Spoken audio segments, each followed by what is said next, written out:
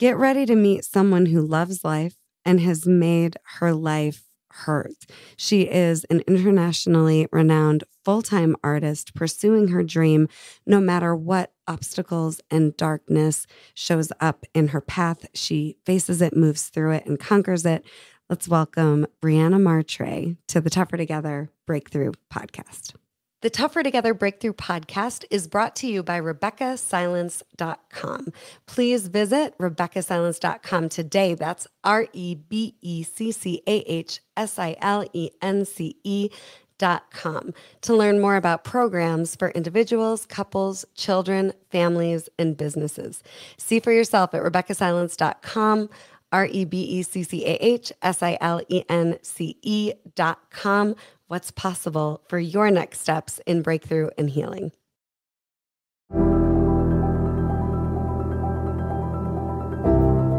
So what is a breakthrough? It's finding your way out of suffering and stuck. It's that feeling of new energy, renewed life, and excitement. When I was 7 months pregnant with my second baby, I received a life-changing diagnosis. I had cancer. When I told my older daughter, she said, "So you're going to die?" And the only thing that saved my life during that time was knowing how to emotionally break through. Welcome to the Tougher Together Breakthrough podcast. I'm your host, Rebecca Silence. I'm a speaker, coach, and the creator of Healing is Possible. In each episode, I prepare you for life no matter what challenges you're facing. I'm going to invite you into the stories of real people who are living life in breakthrough and making the world a better place. If they can do it, so can you. Breakthrough is your right. Get ready to break through. Get ready for the rest of your life. If you are someone who has ever felt like you're living at 10% capacity and you want full life, full expression, you don't want to miss this episode with international artist and just extraordinary woman leader, Brianna Martray. Brianna has transformed her life breakthrough after breakthrough after breakthrough, and she's going to tell us how today. Brianna, welcome to the Tougher Together Breakthrough podcast. It is such an honor to have you. Thank you so much. Thank you for asking me to be here. I really appreciate the opportunity. It's been really fun for me to be in your journey, watching your journey and in your life for so long, and for you to have been there for me as well. Let's just dive right in. What do you want people to know about who you are and how breakthrough has made the difference in your life? Well, gosh, where to start? Such a big question. Who am I? I'm a full-time artist, and I started in my mid-20s. I just sort of saw an opportunity and decided it was a risk worth taking because it was the life that I wanted to create for myself. And so I, jumped off the cliff and quit my job and started, making art full-time and hoping that people would like it enough to help me pay my bills. And it happened, and about 15 years ago, and it has continued to build and snowball since then. And truly, as far as breakthroughs go, it's sort of been this constant evolution of being open and willing and aware of when there was an opportunity for growth. And like we were talking about earlier, facing the darkness and the obstacles and finding the way around the rock in the road, and following the path around to the next step. And there's always a next step. It's what I've found is that it's never, you don't ever kind of land at the I have arrived spot. There's always more growth possible, and it takes that vigilance of constantly being aware of that each place is.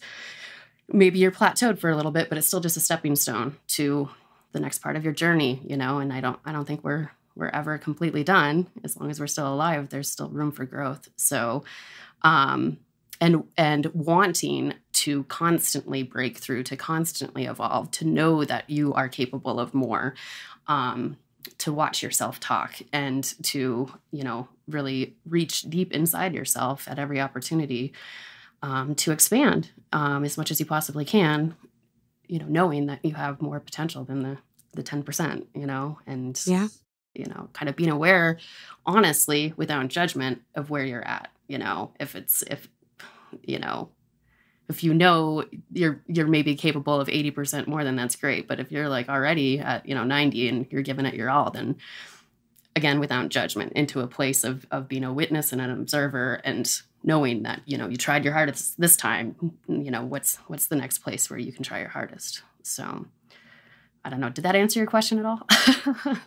Well, here's what I like. So what I'm hearing you say is that breakthrough gives you access to more life. And let's not forget that we're not ever done as long as we're still alive. And then the other thing that I heard that I think is really important for our audience to pay attention to is being willing to be aware, being willing to look at where you are. And then to me, that means that there must be some significance to knowing where you're going as well. Can you speak to that? Like I being aware of where I am now has to have some relationship to where I'm going. Absolutely. I mean, I think getting clear about what you want is, essential, because otherwise you can be aware of where you are, but not know which way to turn towards the next thing.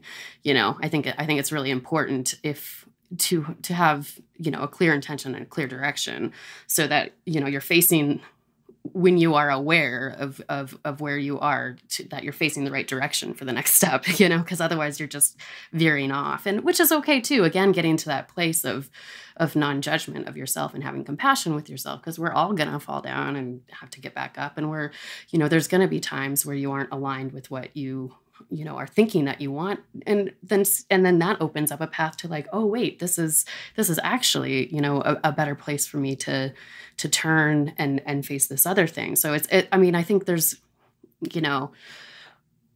awareness, I think it's broader than just being myopic about your goal, because I think at a certain point, sometimes goals shift and you think you wanted this one thing over here, and then another opportunity will present itself and you're like, oh, wait, this might be, more achievable or a better option for myself. So it's, I think intention and knowing what you want and being clear about that is important, but with the willingness to be a non-judgmental observer and being open to the possibility that maybe there's something better also out there for you.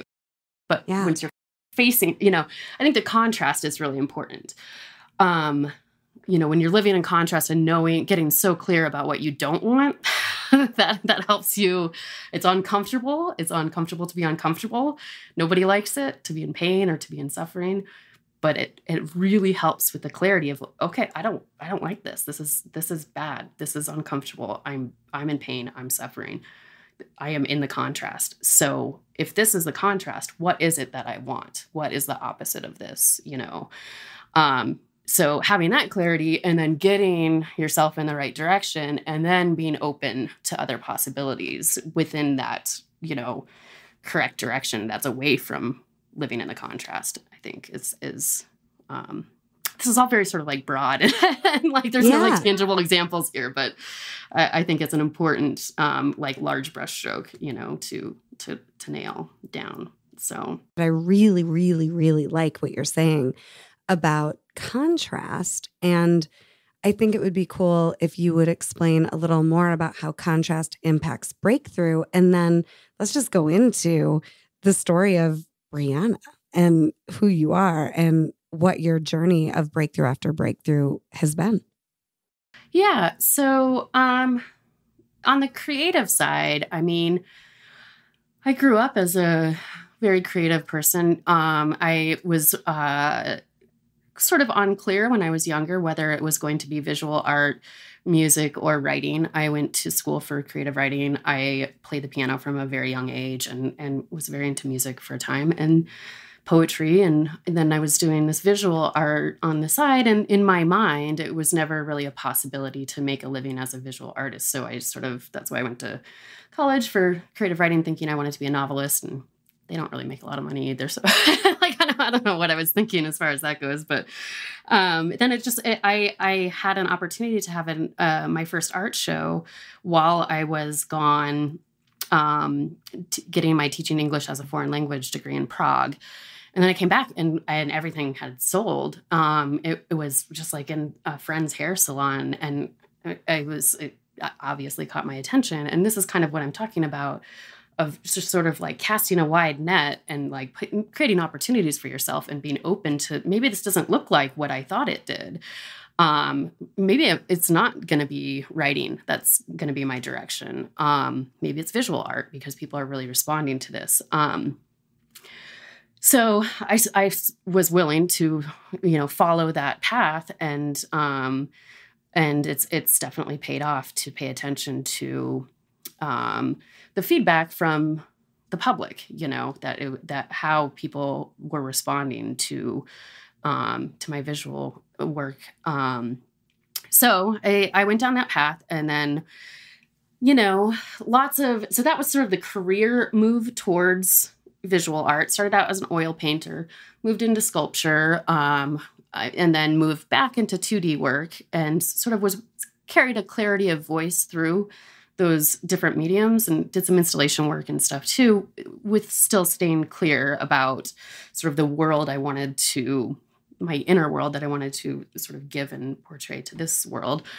But then my personal journey sort of, had this path alongside my career with just, love and loss and all of the things that are part of the human experience.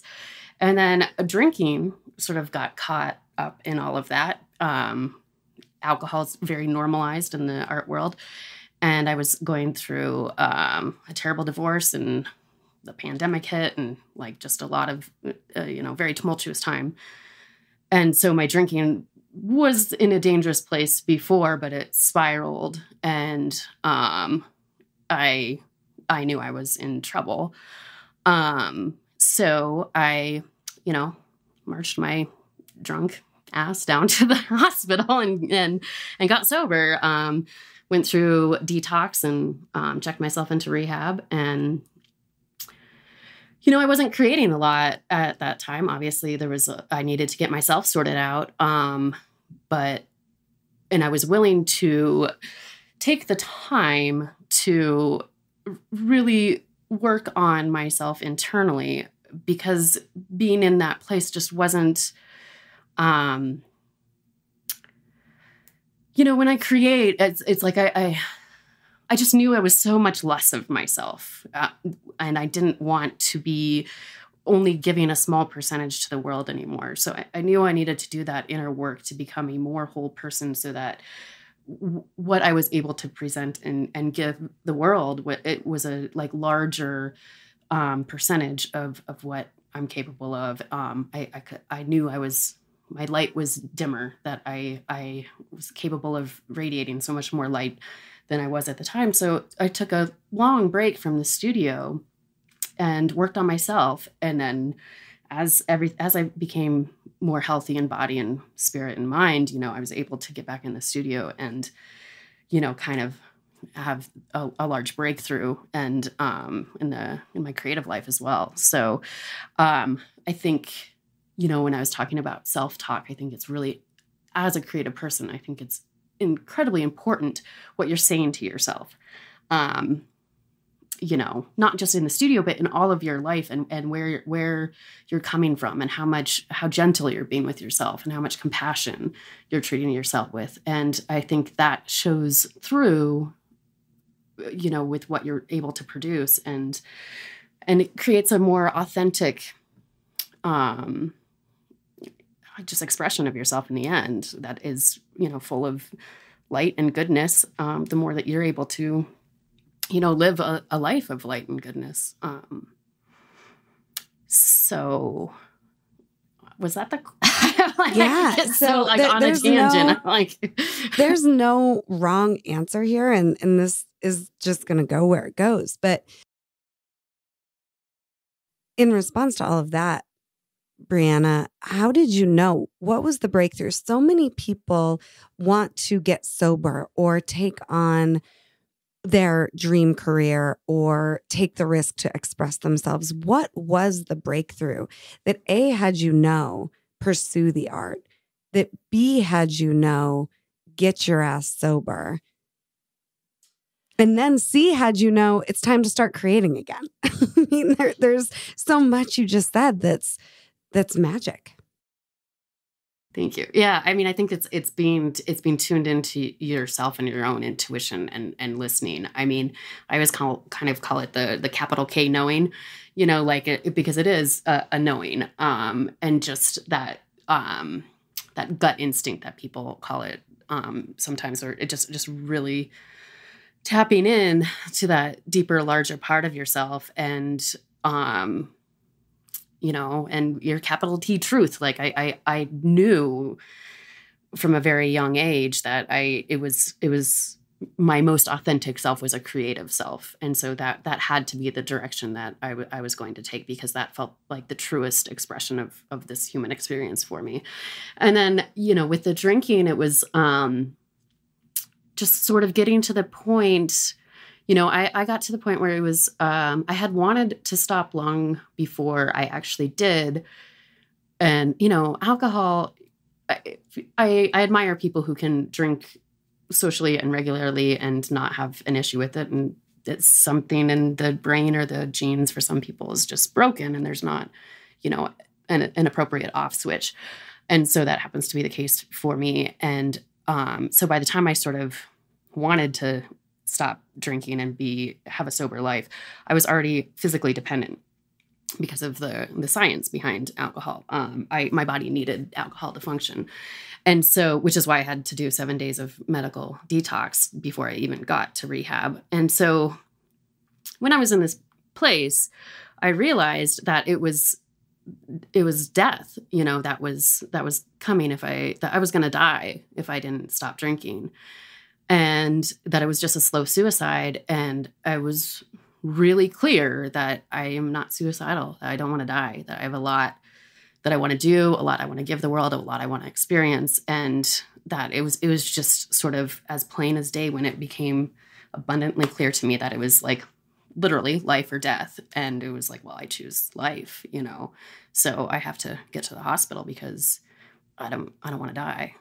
So, and that's, yes, that's like an intuition and a gut, but it's also just very tangible and real that like, this was, that I'm not done. So, so that it became, much more surface than digging deep. The alcohol part did. Brianna and I met because my oldest, who was 3 at the time, decided it would be fun to pick up a big wooden block that was so pretty that Brianna had painted with her fingers. In the beginning, you were painting with your hands, and my oldest picked it up, and you so compassionately came over and said, can we please put this down? I didn't even know she'd picked it up. I was all busy chatting, and that was the beginning. And my soul met your soul. I fell in love with you right away. It's been really fun to watch the journey from the painting to the sculpture to now the sketching. But we were talking about you basically had made a decision that you didn't want to produce art from this dark place. You wanted to be, these are my words, not yours, really responsible about the work that you were doing and the work that you were putting out. So the last piece that I wanted to just hear your perspective on was it's almost like you went into this cocoon of darkness, faced all of it, and man, does it take courage. It is not easy to go, I know that I will die if I keep drinking, and I'm going to choose not to, and I'm going to choose to go into medical detox, and I'm going to choose to go into rehab, and I'm going to choose for rehab to work. How many people have to go into rehab over and over? So, I mean, I'd love for you to speak to that, but also just how did you know when it was time to create again? And then the creation now is different than any of the art I've seen you do before. And it's all amazing, but it's really cool to see this next iteration. Yeah, I mean, in an odd way, I mean, it was just sort of this, these circumstances that lined up for me, that were also global. And it's, you know, the pandemic it was terrible, has been terrible for, I mean, so many reasons. It's this, trauma that the entire globe has experienced together. And surely we all have some form of PTSD from it. But for me on a personal level, I finally had a moment to take a breath and to pause and to really check in and not have another show and another show and another show, so I was able to get sober. I was able to take time and just reflect on what being sober looked like to me. And I mean, the word that just keeps coming up is gentle, and just be gentle with myself and, sort of check in on a daily basis. Look at the studio. Is it time? No, not today. Okay, that's fine. I'm just going to go over here and do the dishes or whatever, and just, and again, with the observer, witness, non-judgmental place where you're taking a step back from yourself and saying, you know what, that's okay. There's no deadlines right now. I have a moment to breathe. It's okay if I don't go into the studio today, because like I was saying at the Last Supper, that I just didn't, it's important to me what I am giving. I feel like a lot of the creative process for me, one thing I learned during the pandemic was that the sharing of it is so important to me, the conversation, the dialogue. Otherwise it's just a monologue, that if I never show the work, it's just sitting in a closet, and it doesn't, not that it doesn't have significance, but like a huge part of it is of the gift of art is in the sharing of it and of the dialogue that it creates with the public. And so I want to be careful, and it makes me think of the 4 agreements when they say be impeccable with your word. Like I want to be impeccable with the words visually that I present to the world, that I give to the world, the dialogue that I open up. For me, it's important that comes from a positive place in me, because I want to bring more beauty and grace and authenticity and joy to the world, not darkness. And that definitely has its place. There's the balance of everything in the yin and the yang, but just for me personally, it's important that to be the light more, or to present to radiate the light as much as possible. And so, and then one day I was ready and there was time, and, and it was a long wait, but I'm really glad I took the time for myself, and, meditated and talked to my therapist, and, figured out who I was as a sober person. I had been drinking fairly heavily for a lot of years, and it, just getting reacquainted with what I look like when my lumens are turned up, when I'm not operating at 10%, and when I'm shining brighter. Who is that person? What does the brightness look like internally for me? And then how do I translate that, and give it back to the world? So I think creativity is an interesting thing too, because it is, when it's true and authentic, it's like you're just sort of the vessel, and it's like, it just sort of runs through you, and it's strong, like a bone with the marrow in the middle, but you're flowing through. And if you're clogged up, then it's like, that stuff gets mixed up in the translation. And so it was important to me to make sure that I was in a place where I could be, the best vessel at the time to sort of translate through what I wanted to present and give to the world.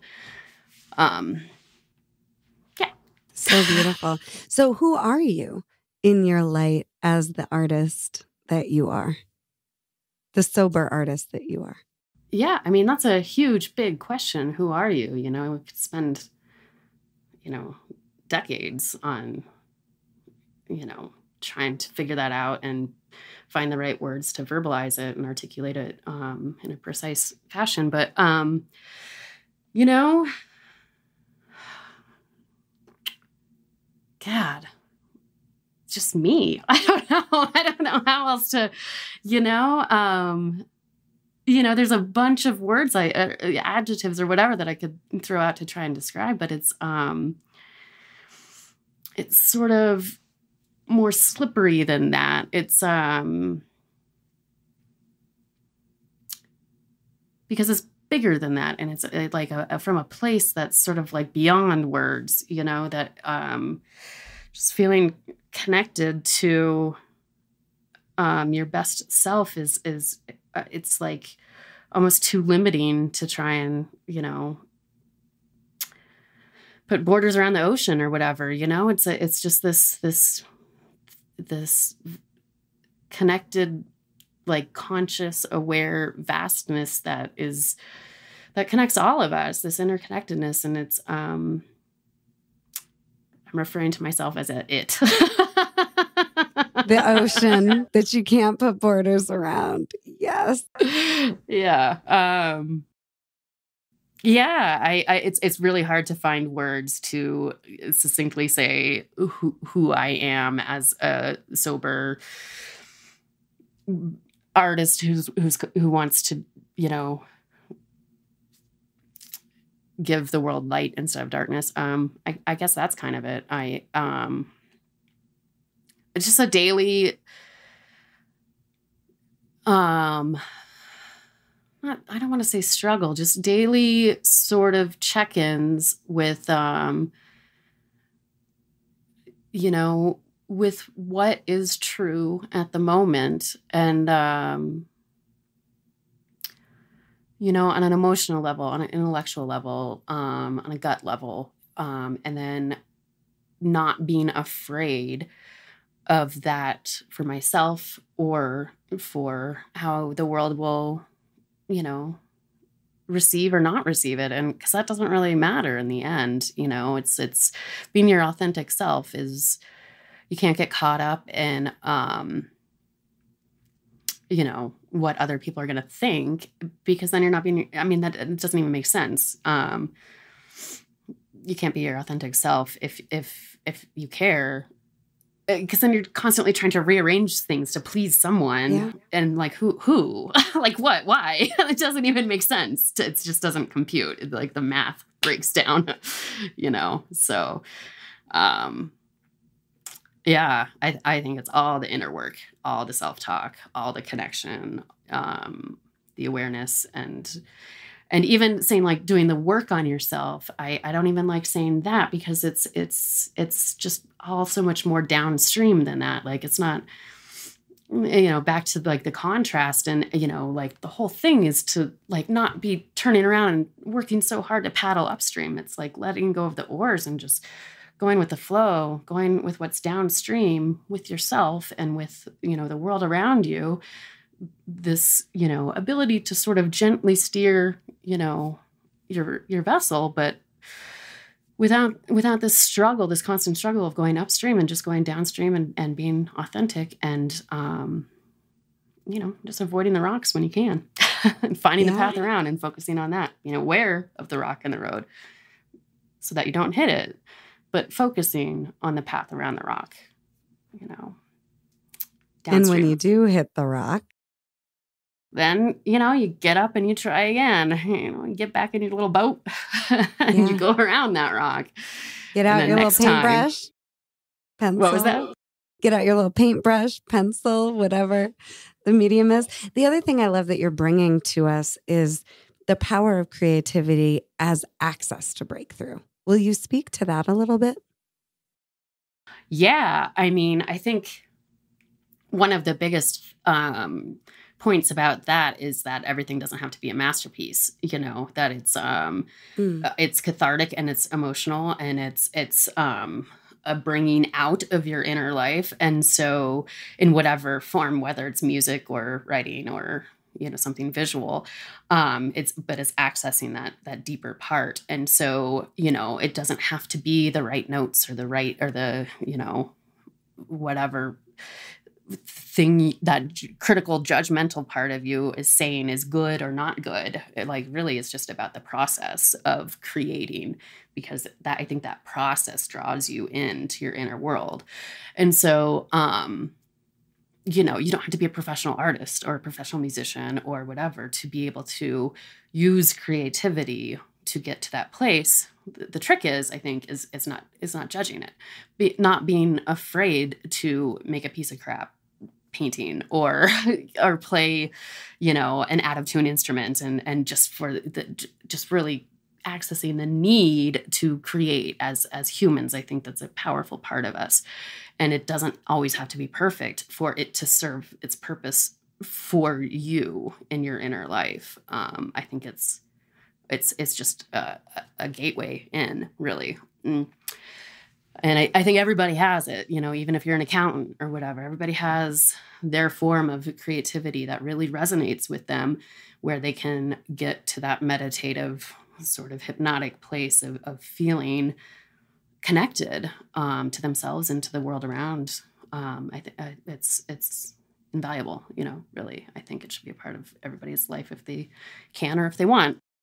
Mm-hmm. Yeah, what you're bringing, that capital K knowing and that gentleness and that trust and that ability to be with the dark and willingness to be with the dark so that you can be the most light and experience the most light, and not thinking each moment has to be your masterpiece, but in the commitment to the masterpiece. To me, what you represent, Brianna, is commitment to life, commitment to loving life and being the most you in life and getting the most out of life is something I hear people say they want all the time, and then you're actually living it. So you're bringing this example of possibility to our audience that is incredible. And then the more you just let each moment be what it is as you stay in this commitment, the more life becomes your masterpiece and you create the masterpiece called your life. That's what I'm hearing from you. And what a gift you are. And in my life personally, but to all of us, you've really taken that commitment to making art and being authentic with it to a place that most people dream of. I mean, you're a very successful artist, super humble in this podcast, but you are internationally renowned, very successful, very highly in demand. And her work's incredible. It's all over my house. And I want the newest stuff too, by the way.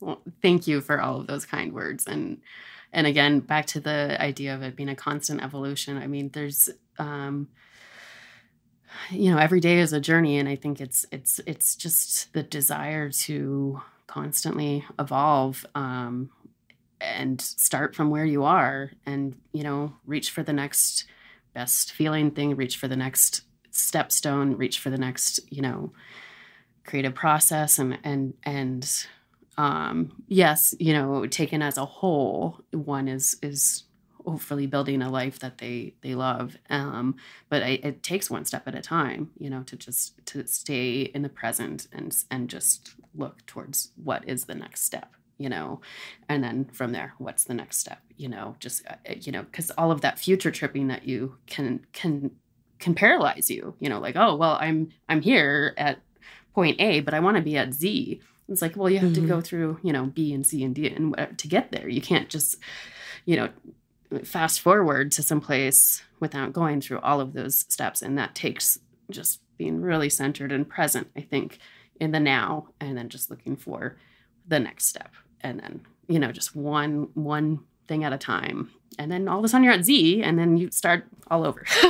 Yeah, you know, I love it. Yeah, it's never done, and we're still here. And what are we going to do with that? And what you said earlier about the purpose of art being to share it, I also believe the purpose of life is to share it. And if you won't share you with you so that you can share you with the world, how do you experience as much life as you could?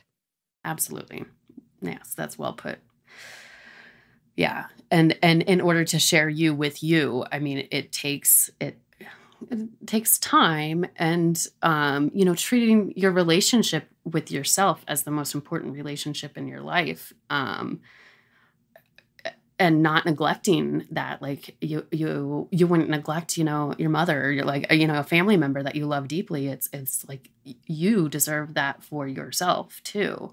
In every moment, you're by your side more than anybody else ever will be, And so your most valuable, important relationship is the relationship you have with yourself. Absolutely. And that goes back to the self-talk. And if you wouldn't say those things that you say to yourself, to your mother or to your child or to someone that you love deeply, like, why are you saying that to yourself? It's your most important relationship, And that's your capital T truth that you're talking about, right?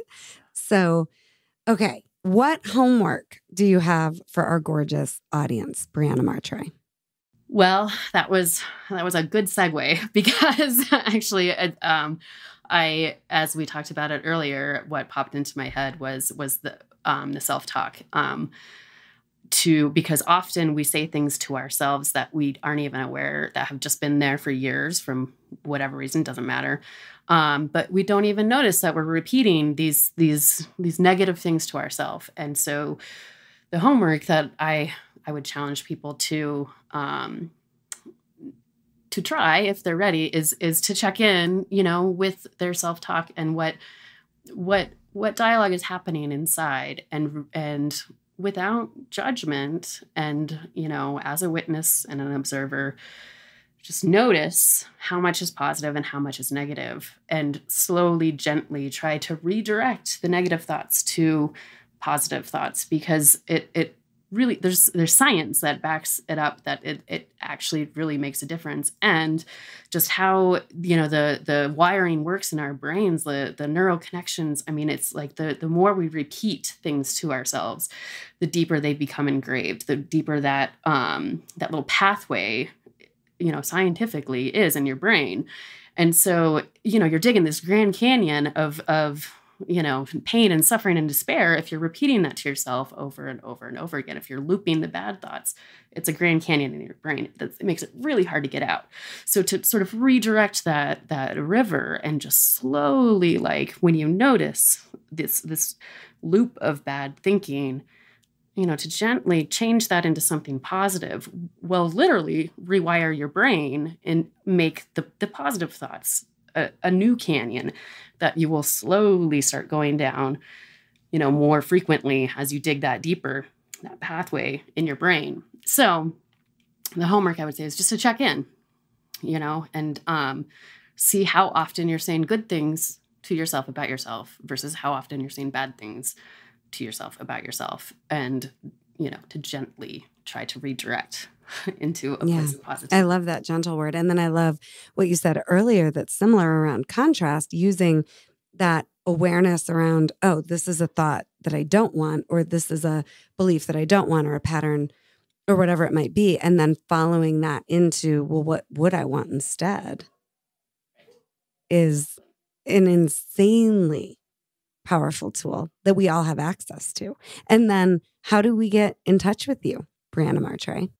Oh, yeah. So my website is just my name, BriannaMartray.com, BriannaMartray.com. Or you can email me at BriannaMartray@gmail.com. And I'm not sure I'll give my cell phone number out.